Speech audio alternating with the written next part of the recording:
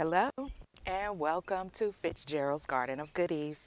I'm your host, Sheba, and we're here in the garden. And today is National Plant a Flower Day, so I'm going to be planting flowers today. And I just want to talk to you a little bit on why flowers are good for your garden. If you're new to my channel, thank you for joining me, and thank you for watching the video. If you like what you see, please go ahead, click the subscribe button. Give me a thumbs up. And that fly just flew right in my face.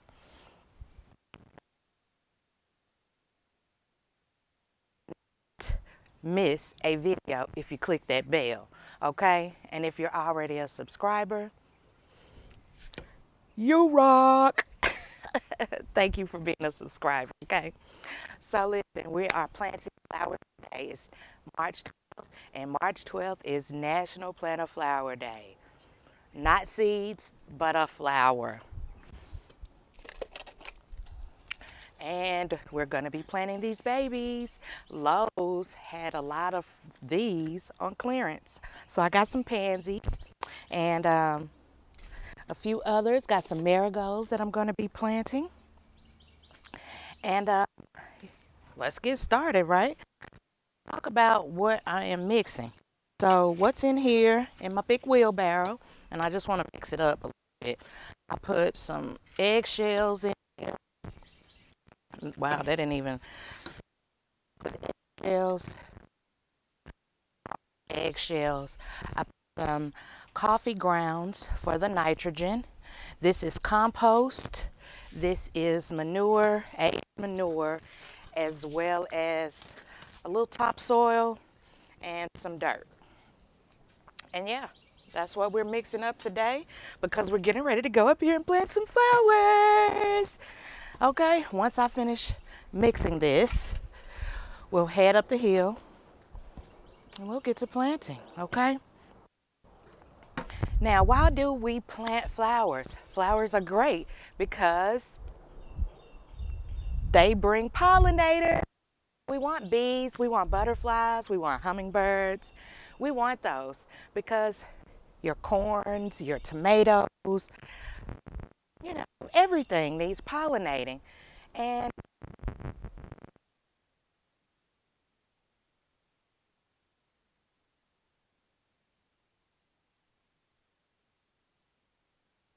flowers. So, on my website, which is www.fitzgeraldgardenofgoods.com, I posted a blog on there talking about my favorite 6 flowers. I'll go over those with you now. We'll start with number 6. Now, I put this little guy on number 6 list because it attracts the Japanese beetle, and those are zinnias. I know a lot of people love planting zinnias. They are beautiful, but they attract a Japanese beetle, and the Japanese beetle will eat your crop. But they are good. Aphids like them, so you know some other things that really like them that they attract. Number 5 on my list are sunflowers. I love sunflowers. Sunflowers are great because great adding those to your garden because you can use sunflowers to trellis. You can use your sunflowers as a trellis for your climbing plants. So don't forget that. Number 4. Here, right here is some bee balm. It's kind of dormant right now, but this is my little fuzzy patch of bee balm. And when the bees, oh my gosh, bees love bee balm. Hence the name, bee balm. So I have that guy on my number 4 list. And what do I have on number 3? My, let me see, I got bee balm. My number 3 on my number 3 list is Barrage. Oh my gosh. Now I got Barrage growing. It's not big yet, and Barrage is kind of bushy, but I got some Barrage growing. That's a bonus flower because not only does it bring the pollinators, you can eat. You can eat the flowers. You can eat, what you doing? Ah, okay. That's a guess. But borage is a flower that you can eat flowers as well as the the stem. It's an edible flower. So that is, what did I say? Three. We got uh, zinnias. We got zinnias, sunflowers, bee balm, borage, and number 5, or going down, not up. So my what is that? 6, 6, 4, 3, and my number 2, nasturtiums. I love nasturtiums. Nasturtiums, hey, interplant nasturtiums. Nasturtiums are great for aphids. Aphids love nasturtiums. So they will help keep your brassicas. Plant them near collards. Plant them near your mustards. Nasturtiums are great because aphids love them. White flies too. They'll keep them away. Now, what I want to say is my ultimate number 1, and they don't get enough credit. You see those? I don't think they get enough credit. These are marigolds.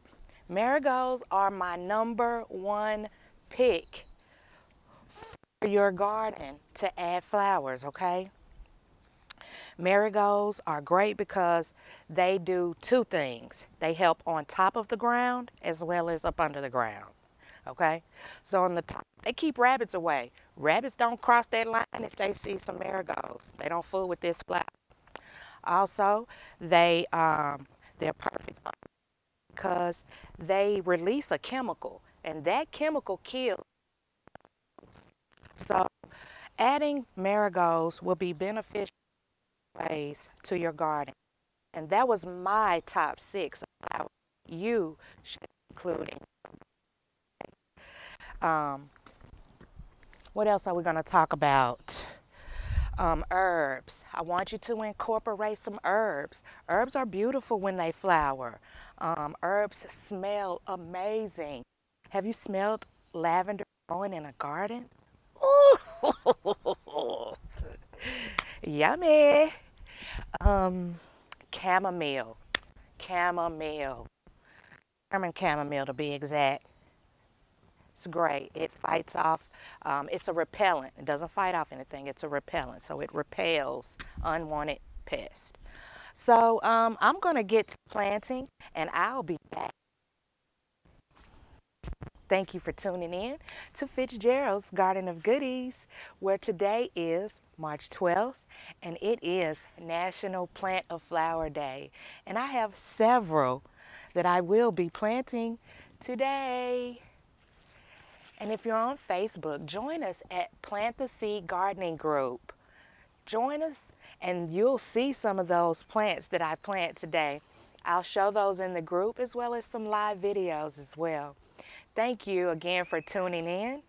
And if you're on the web and you're looking for seeds, I'm your girl. I have some great variety of seeds. I got that white sage. If you're into smudging, don't buy it anymore. Grow it. Okay? It's your girl Sheba signing out at Fitzgerald's Garden of Goodies. Come, get fresh.